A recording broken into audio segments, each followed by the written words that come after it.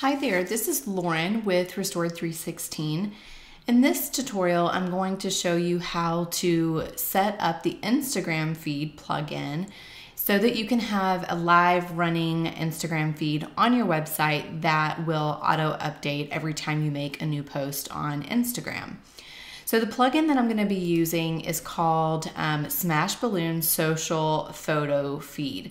The name of this used to be called Instagram Feed, but they have since changed it because now it's more than just Instagram. You can also add YouTube and other networks if you have the pro version of the plugin. But in this tutorial, we're just going to keep it simple and we're going to focus on Instagram. So what you'll do is make sure that you have this plugin installed and activated on your website. And then once you do that, you're gonna have this new space on the left side of your dashboard that now says Instagram feed. Now, once you have that here, you'll go to all feeds, and then this is where we're gonna begin to set up our new Instagram feed. Now, just to give you kind of a precursor of what we're going to be doing here, we're going to create a feed that's going to go in the footer of our website, and then we're also going to create a feed that's going to go in the sidebar.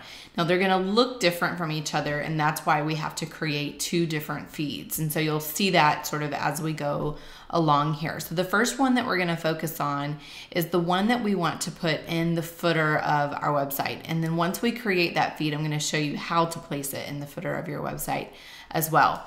So what we're going to do is go to all feeds, and I'm going to click on add new, and we're going to go through the process of adding a new feed for our Instagram. So I'm going to hit add new, and by default it's going to have this one selected, and these ones at the bottom are only available with the pro version of the plugin. So all we need is this one to create a user timeline. So I'm going to select that and hit next. And so now it tells me that we need to select one or more sources. I don't have my Instagram synced up with the plugin yet. So that's the first thing we need to do. So I'm going to click add source, and it's going to redirect us to another screen. And we have to choose whether we have a personal or a business Instagram account. If you're not sure which one you have, you can click on this little button and it tells you a little bit more about how to find out what you have. But I know in my case, I have a personal Instagram. So I'm gonna select personal. I'm gonna go ahead and uncheck that because I don't wanna get their emails. And I'm gonna hit login to Instagram. Now I'm already logged in, but if you're not logged in, you'll have to enter in your credentials and log in.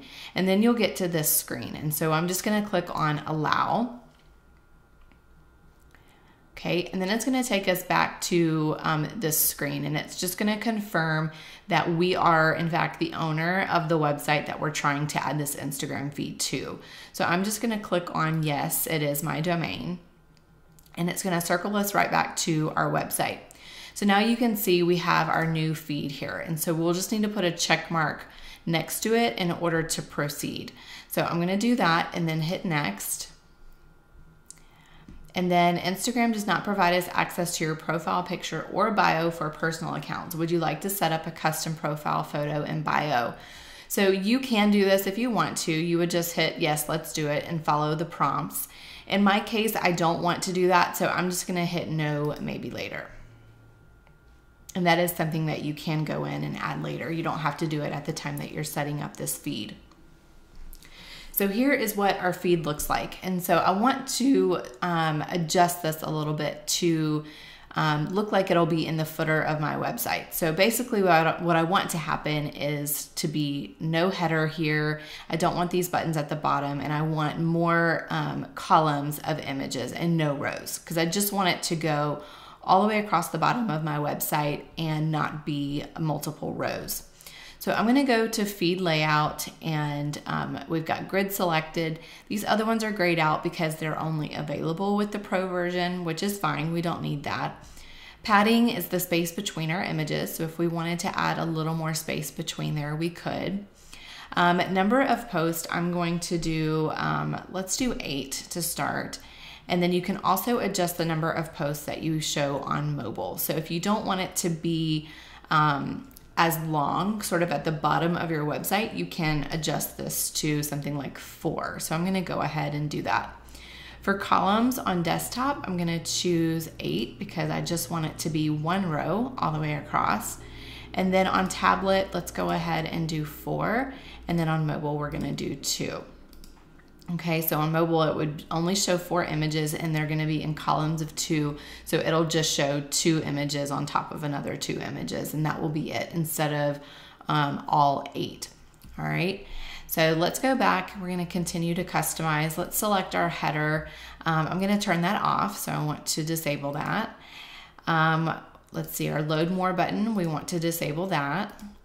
And then our follow button, we want to disable that as well.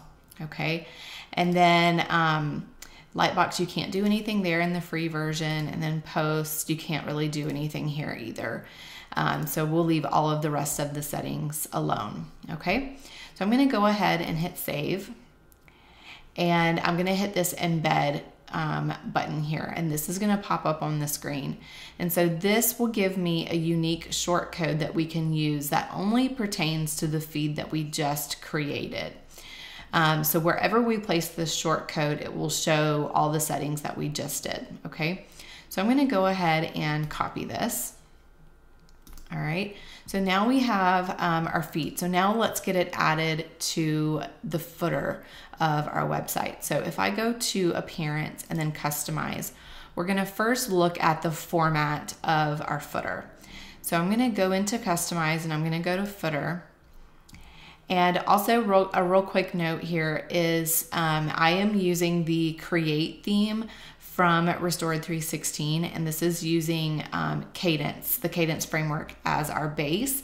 And so that's what's giving us these options that we see here on the screen. So in the footer area, you can see down here, we have 3 different rows of content. So we have the first row, it has 1 widget in it that goes all the way across the top. And that's where we have this full width subscription box.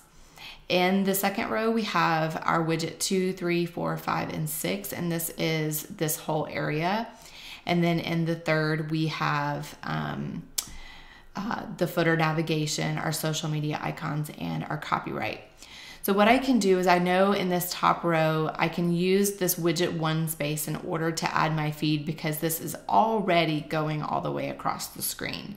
So from here, we can go to Appearance and then Widgets.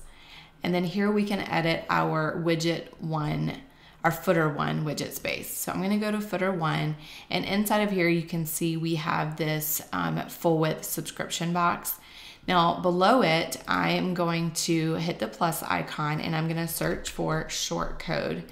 And I'm going to paste in the code that I copied from creating my Instagram feed. Now I actually want to push this up. I want this to be on top of this subscription box. So I'm going to go ahead and push it up 1, and then I'm going to hit update. And then we can go back to the home page of our site and refresh. And you'll see here that now we have our Instagram feed in there.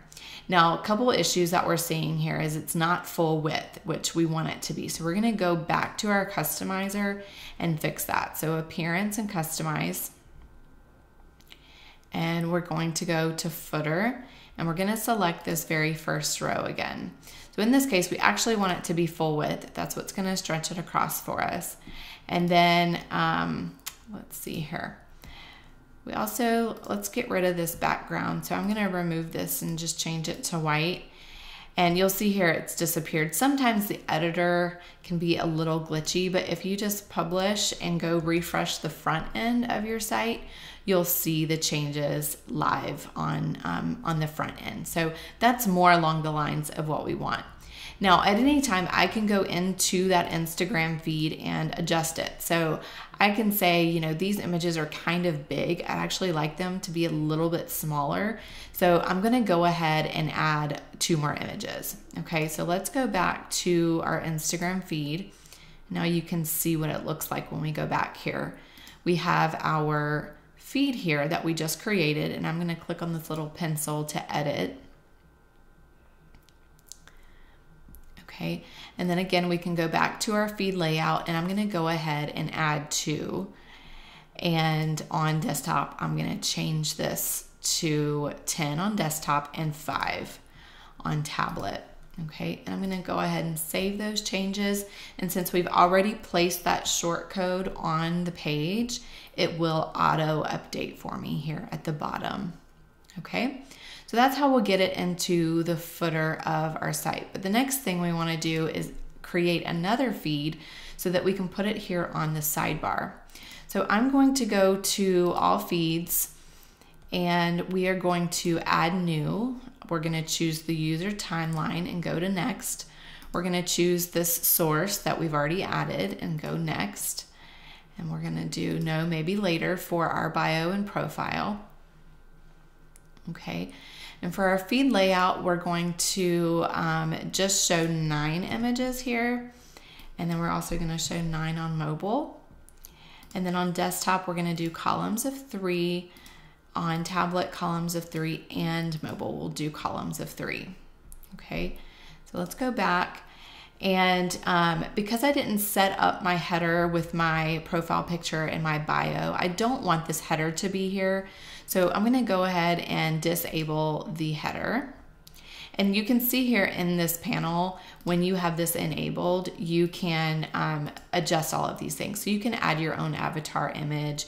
You can add your own bio text here if you want to show this on the sidebar of your site. I just prefer it not to be there because they can read all of that stuff when they actually click the follow button, which is really what we want them to do at the bottom of this feed. So I'm going to go ahead and disable. And then I'm going to go ahead and disable the load more button, but I'm going to keep the follow on Instagram button. So we'll go ahead and keep that. But in here, we can adjust the colors of that button if you want to. So you'll just get the hex color code of whatever color you would like for this button to be. And you can also do the hover text as well so that it will match your website a little bit better, okay? All right, I'm actually going to click on this little pencil here and then we can change the name of this feed. So I can just do sidebar feed. That way we can tell the difference between the one that we created for the footer and the one that we're creating now for our sidebar. So I'm gonna go ahead and hit save. And then again, I'm going to click embed and I'm gonna copy this code. All right, so let me exit out of there. And then now we're gonna go down to appearance and then widgets. And our sidebar that we see here is in sidebar 1. So I'm gonna just start editing the sidebar 1 area, which is at the very top of our screen. And I'm gonna click on this plus icon and I'm gonna search again for shortcode, the same way we did before. And I will do Command V and paste in that Instagram feed and update, and then I can refresh my screen and our new feed will be right here on the sidebar of our website. So that is how you'll add an Instagram feed on the footer and sidebar of your website.